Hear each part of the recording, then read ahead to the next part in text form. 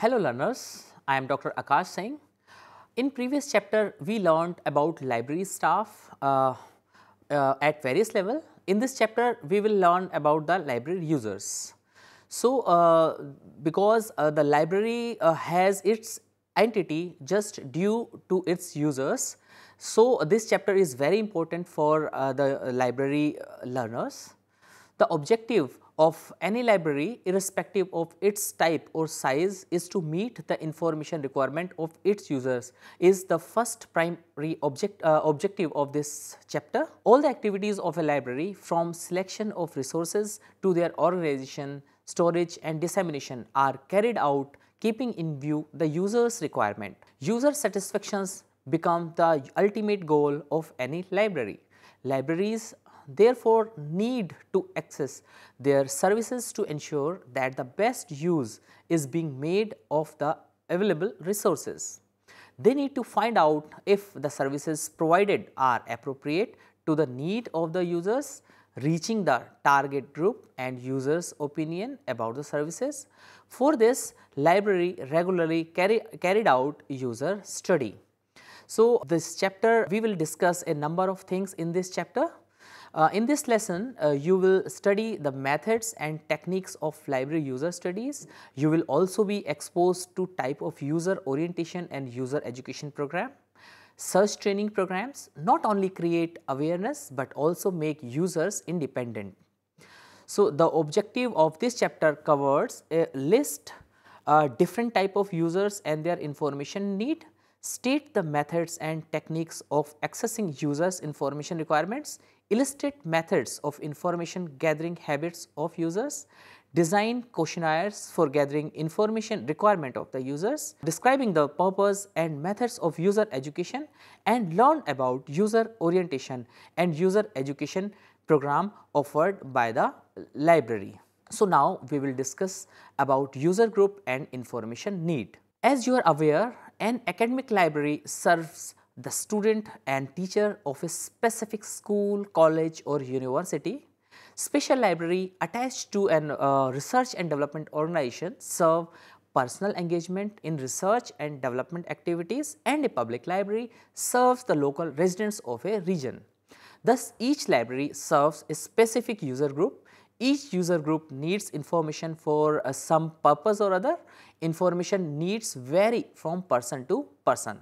So, on the basis of various user group, a library basically is created to serve to students, teachers, researchers, professionals, planners, policymakers, manager, business people, communicator, intermediaries, technicians, supervisors, general publics.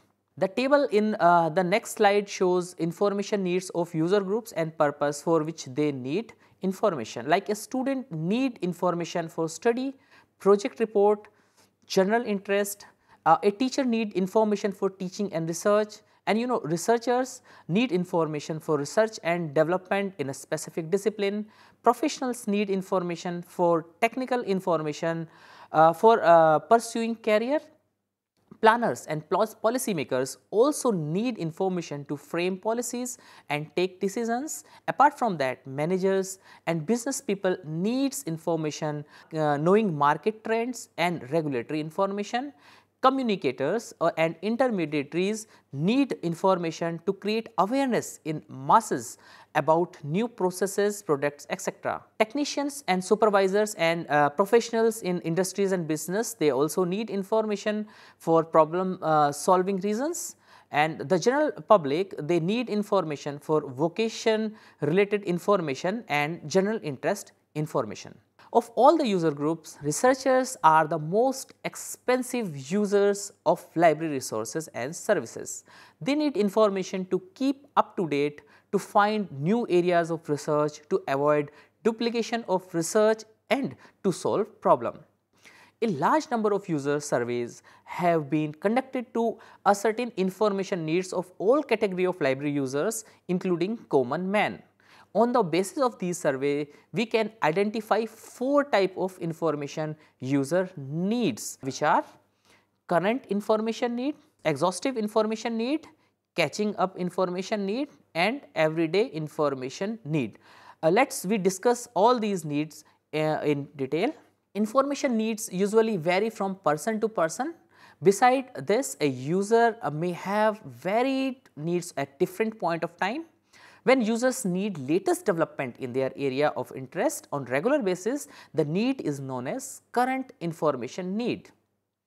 When user want to have exhaustive information on a particular topic, the need is known as exhaustive information need. This type of information need is usually required by researchers.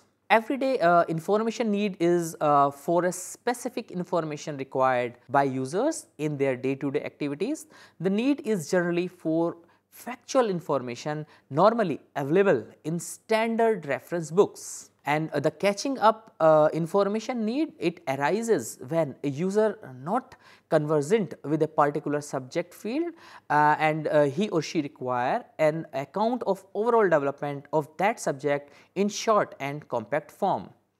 To meet information need of their user, library provides a wide range of services which you have studied in lesson 12, 13 and 14.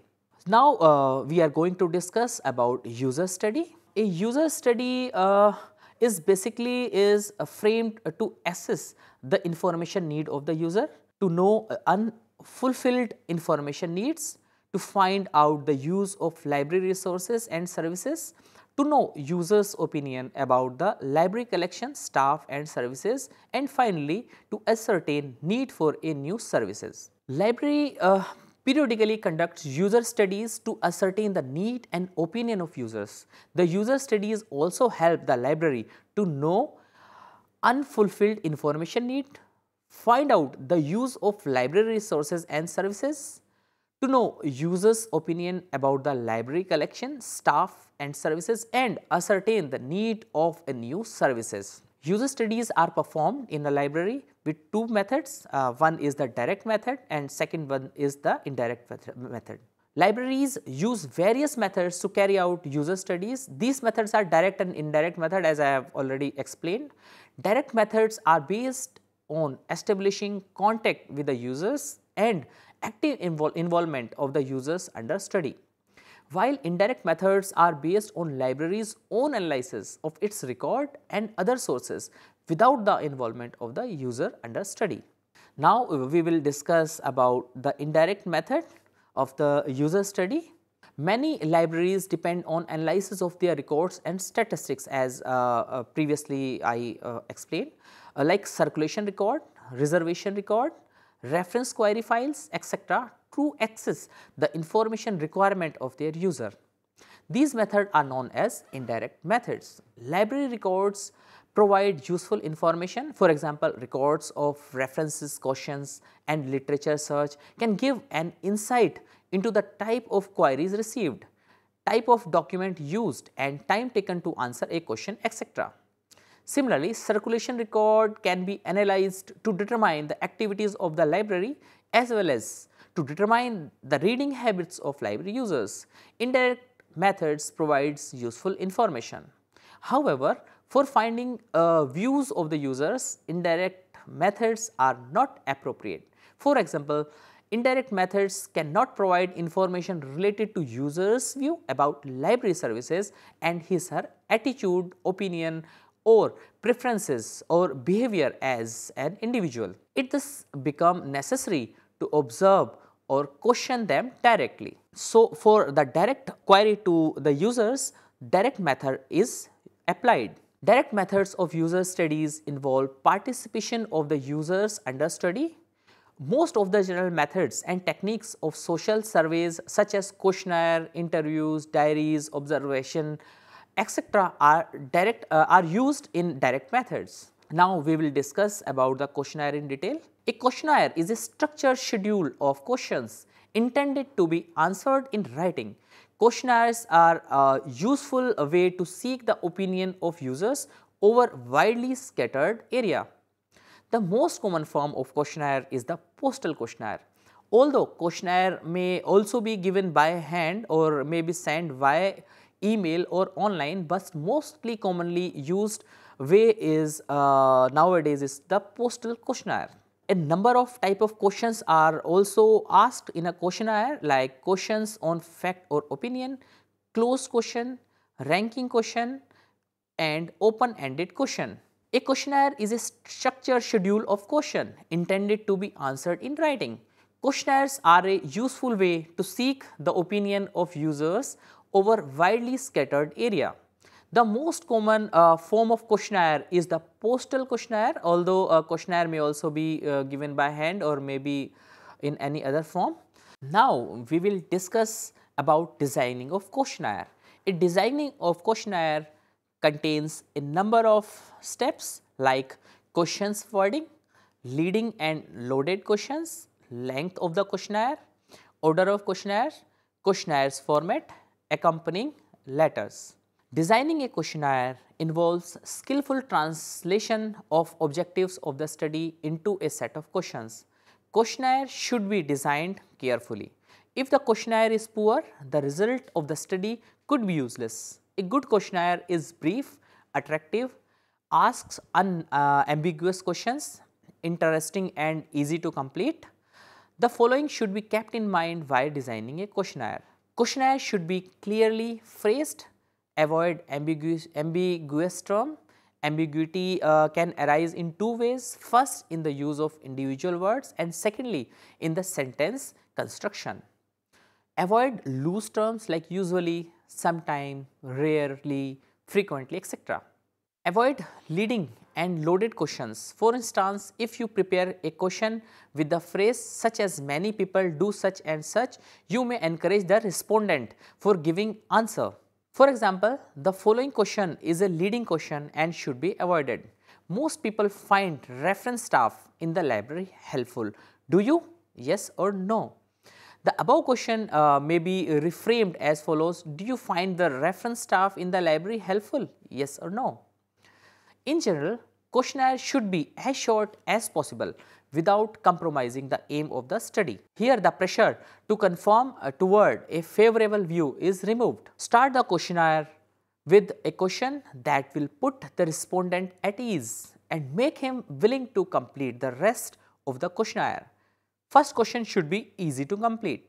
If possible, try to begin with closed questions rather than open-ended questions, as closed questions require less effort by the respondent and also help to clarify what the study is about. Try to ask questions in logical order. Questions on the same topic should be grouped together, and when the topic to be changed, the respondent should be alerted with the introductory phrase. Be confident, make clear where and how response is to be given. Leave adequate space for responses. Number all the question in continuous sequence and use letter to identify subparts, and do not split question and its response category between page. All questionnaire should be sent out with an accompanying letter. Identify the organization conducting the study, purpose of the study and its social usefulness in the letter. Explain why the respondent is important by simply describing the way he was chosen. Respondent should be told whom to contact if he has some query. A phone number should be included. Indicate how the results of the survey would be communicated and thank respondent for their cooperation. A questionnaire can be used to avoid when population to be reached is large and widely scattered geographically. It is possible to determine in advance what questions need to be asked in the study. Resources for data collection are limited. Return is never complete as normal. Only 50% of the mailed questionnaire are returned. At times, questionnaires are misinterpreted. To guard against misinterpretation, it is advisable to pretest and check the questionnaire on limited subject. Another way to guard against misinterpretation is to supply a field in model questionnaire along with the questionnaire. As the interviewer is not present during the study, the tendency is to give the ideal or best answer, which may affect the finding. Some respondents may be unable to complete the questionnaire due to reading and writing illiteracy, language problem or any other reason. Now, we will discuss about the interview, the second direct method of user study. An interview involves verbal interaction between the interviewer and one or more respondent. It is either conducted face to face or by telephone. It is usually conducted with one individual at a time, but it may also be done with a group of individuals. So, three types of interviews are there.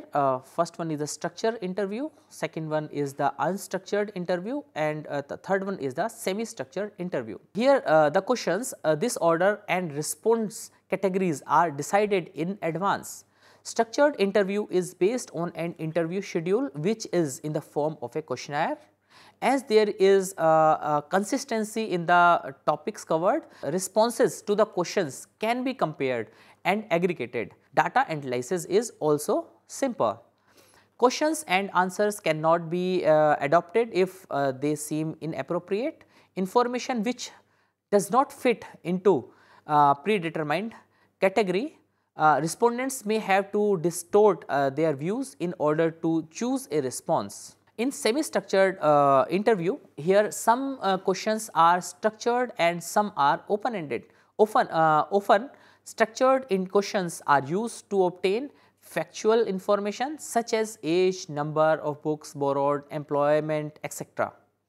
Open-ended questionnaire are used when opinion, explanation or description of behavior or events are sought. Here the design of an interview schedule involves the use of principles similar to those used in the questionnaire. In unstructured interview, it closely resembles natural conversation. Neither the questions nor the response categories are determined in advance. Questions emerge from the interview as it develops. This method has great degree of flexibility. Respondents are free to express themselves in language and suits them. They are not obliged to fit their ideas into someone else's category. However, analysis of responses is difficult as there is no consistency in the coverage of the topic and the amount of data generated. So, now we will discuss about the advantage of the interview. Misinterpretation of the questions can be avoided as the interviewer is present to provide the correct interpretation. The response is 100% as not like the question method where response invariably poor. To reach a sizable sample, interview method is time consuming and costly. Now, we are going to discuss the disadvantage of the interview method.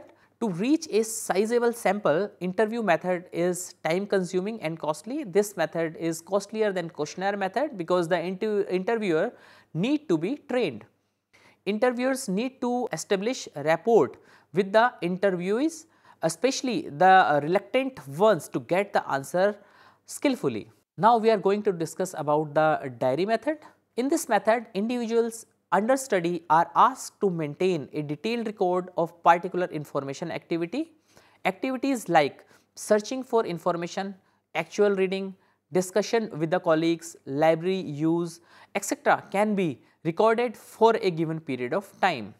In this method, individuals under study are asked to maintain a detailed record of particular information activity.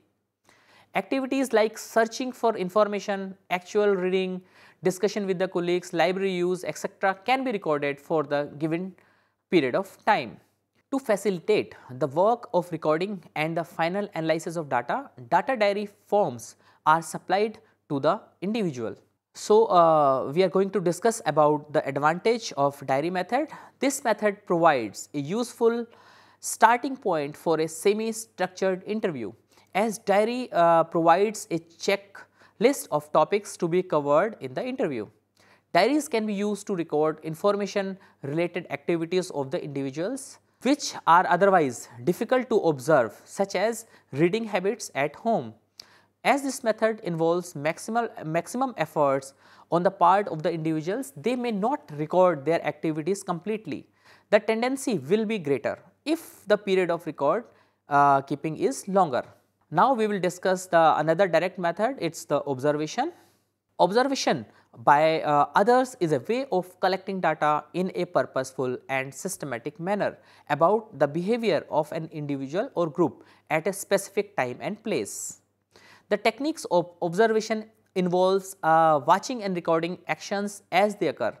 Distinguishing features of observation is that information required by the investigator is obtained directly. Observation method in the library is used by various ways like the use of library catalog, use of reading room facility, use of books and periodicals in the display area, activities in the reference and query desk, the number of users approaching the library staff. Observation method is useful and it is used for the activities which are directly done by the users. So, now we will discuss about the disadvantage of the observation. The method is not suitable for collecting data on people's attitudes and opinions. There is a possibility of influencing the individual's behavior if they know they are being observed. Methods are not suitable for recording past events. Now, we will discuss the next direct method. It is the user training. User training is the most important part in a library for informing about the collection and the using of all the resources of a library. User study conducted during 1950s provided an insight into the user's information requirements and also revealed that existing library resources and services are not fully utilized by the users. Library professionals stressed the need for training the users so that they may use the library resources to their benefit. In the years which followed, the need for library instructions in academic libraries was widely accepted and means for implementation were being followed.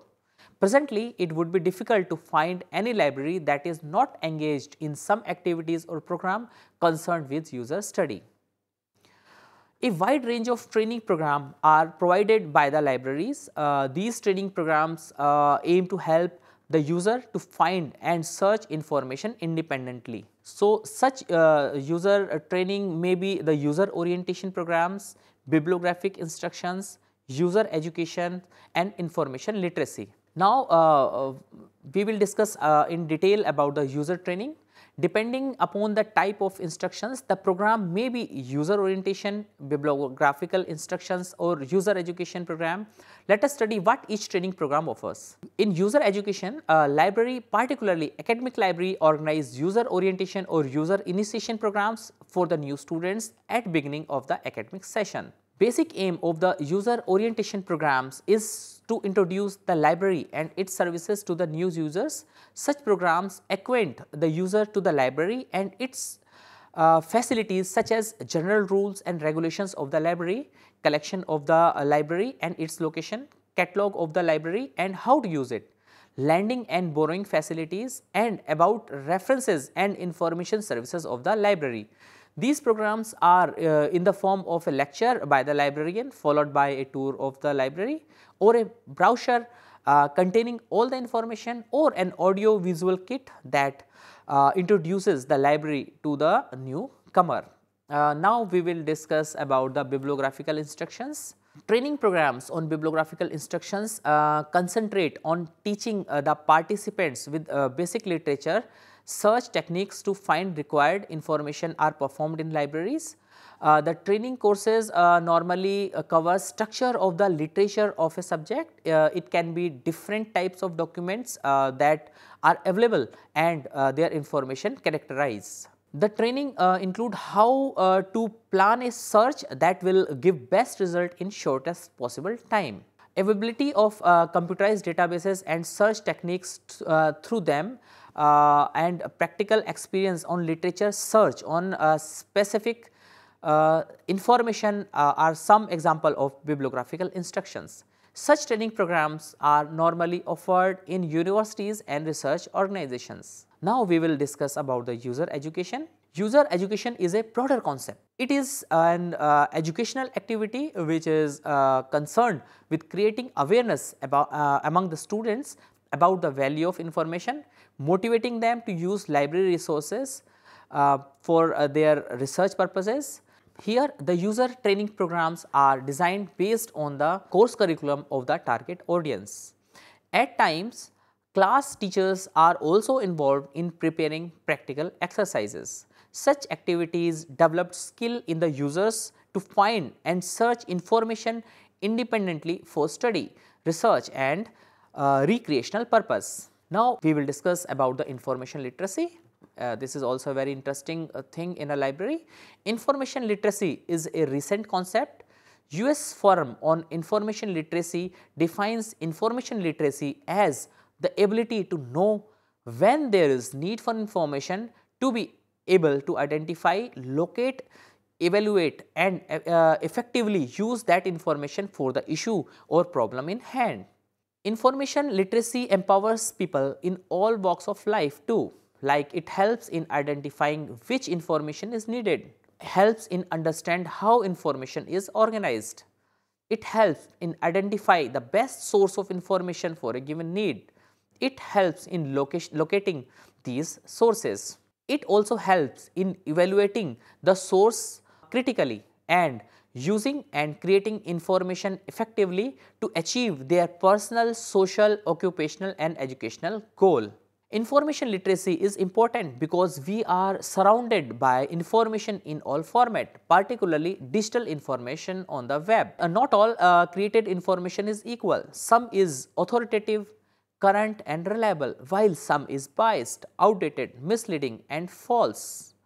Information literacy completely enable people to judge that the information they are using is accurate and is from a reliable source. Library professionals can play an active role in information literacy program of parent institution by selecting, organizing and preserving information in all formats like print as well as non-print. Libraries and library professionals can play an active role in information literacy programs of parental institutions by selecting, organizing and preserving information in all formats like print as well as non-print, introducing information techniques and acting as consultant and facilitators in the use of information technology. So, learners, now we will discuss in brief what we have learned in this lesson.